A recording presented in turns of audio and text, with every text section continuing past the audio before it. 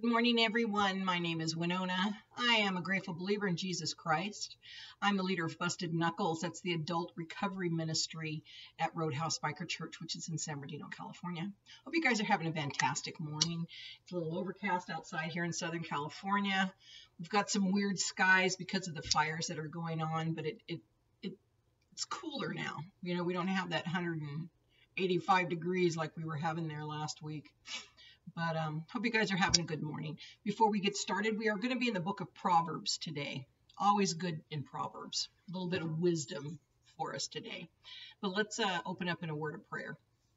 Dear Heavenly Father, we come to you again with our grateful hearts, Father God. We're grateful for delivering us from our addictions. We're grateful for the blessings that you've given us and our families, Father. And we just ask for those continued blessings for the families and our friends and ourselves too, Father God. Lord, we just pray that we can be vessels for you, that we can, through our actions, show the world that we are Jesus freaks, Father God. So thank you. Thank you for what you've provided for us. In your son's name, amen. Amen. So yeah, I am a grateful Jesus freak. That's for sure. That's for sure. But like I said, we're in the book of Proverbs today. It's Proverbs 6, and it's verses 30 and 31. And it kind of has to do with our addictions. Go figure, it's recovery, huh? Okay, so let's get started. Again, it's Proverbs 6, 30 and 31. Excuses might be found for a thief who steals because he's starving. But if he is caught, he must pay back 7 times what he stole, even if he has to sell everything in his house. Everything in his house. Personally, myself, through the help of Jesus Christ with my Father God, my addictions did not lead me to have to lose everything in my house. But I do know folks that have lost everything because of their addictions. Now, again, in recovery, people, when they hear the word recovery, they immediately think of drugs and alcohol. But you do have to remember that addictions go much further than that. Addictions are anything that has become, that's beyond the point of a habit. It becomes a compulsion where you have to have it. That becomes an addiction. That could be gambling. That could be internet porn. That could be just internet itself, the social media sites and stuff. It could be shopping, eating. There's a lot of things that become compulsions and addictions to us, and that can ruin a family. That can ruin everything. So, so when you do hear the word recovery, please remember that it is not just drugs and alcohol. And at one point or another, I'm sure that all of us have found that something has taken us to a point where it's a compulsion. Okay. So, when we're in our addictions, sometimes when we're craving whatever it is, you do feel like you're starving. You're clamoring for anything to fill that need, that hunger that you have. All right. And so, yeah, you might go out and steal to make sure that you have that hit, that whatever it is, that drink, another bet laid down. You steal to meet the ante for that poker game, whatever it is. You're starving. There's something that's empty inside. Okay? What we need to do is find something that's going to fill that emptiness inside us. Amen? So let's read our devotional today. I don't know, for some reason this just makes me feel sad, because I know that there's quite a few people out there that are empty.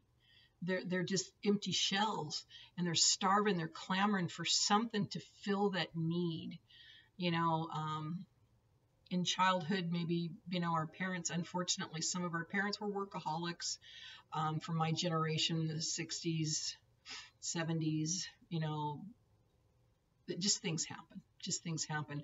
And it causes us to try to fill our voids with different things. And it just makes me sad that there's a lot of people out there that can't find fulfillment. And so that's what we need to do because we are ambassadors for Christ. We're walking our walk in recovery. We're walking our walk in a Christian-based recovery. And that's where we need to introduce them to Jesus Christ, our reason to have hope. Gosh, I don't know how to make it sound so it's not preachy sounding, but we need to tell people that Jesus Christ is there for you to help fill that void. Getting into the scripture, it's so enlightening. It's especially Proverbs, it's very cut and dry, black and white, right and wrong. But Proverbs is encouraging and to know that there's someone there looking out for us. Amen. Okay, anyway, Life Recovery Devotional. We are in step 9, and it's day 12, and this is called Desperate Hunger. There are conditions that drive us to our addictions. There's some need inside that makes it worth the risk involved. It deadens us to our own sense of what is right and wrong. We'll do anything to satisfy the hunger that our addiction feeds. We wish people could understand that we don't risk everything good in our lives on a whim. We feel like we're starving. But now we're coming to realize that although there are conditions that drive us to our addictions, we must take responsibility for the wrong that we do. We still must take responsibility for the wrongs that we do. King Solomon once wrote, "Excuses might be found for a thief who steals because he's starving, but if he is caught, he must pay back 7 times what he stole, even if he has to sell everything in the house." And again, that's Proverbs 30 and 31. God understands that there can be some areas of starvation within us that drive us to do wrong. Certainly, once we identify those areas, we will have more compassion for ourselves and from others who understand. But we are still responsible to make amends, even though this may be costly. The cost of making amends will help us face the immediacy of our need to deal with the starvation. Perhaps when we understand the hungers involved, we will be able to find the help that we need to satisfy them. Only when the starvation is satisfied will we be able to remain free from our addictions. In recovery, we learn not to destroy ourselves through unwise actions. So, where is a need that you feel that needs to be filled? Is there something lacking? Like I said, in our childhood, a lot of times we develop these tendencies in our childhoods, and as we grow up, because of things that were lacking within that time frame. Sexual addictions, love and relationship addictions. I mean, there's people that can't go without being in a relationship, whether it's healthy or not, because they I guess maybe they fear abandonment, they fear being alone. There's so many reasons why we do what we do. That's why it says that God understands that there can be areas of starvation within us that drive us to do wrong. And so it says once we identify those areas, we can have more compassion for ourselves and others who may understand what we're going through. So once we identify what our starvation need is, we can take action to fill that with a more healthy, a more positive substance. Amen. So let's say that substance is Scripture. That would be the best thing to fill your life with. It's filled with everything you need. It's our GPS. It's our owner's manual. It's everything you need to fill that vacancy in your life. Amen. So hey, you guys have a great day today. Keep our state, California, well, not just California, keep the West Coast in prayer because those fires are still raging.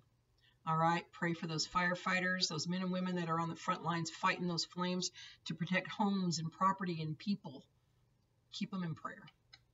And also today is also the National Day of Encouragement. because 19 years ago today, we were all in shock with what happened in New York and the Twin Towers and the hijackings and everything else. So we need to, it's a day of encouragement. So to those that are disheartened, those who are weakened, when life is dragging you down, be an encouragement for someone. Amen. All right, you guys, God bless you. We'll see you tomorrow.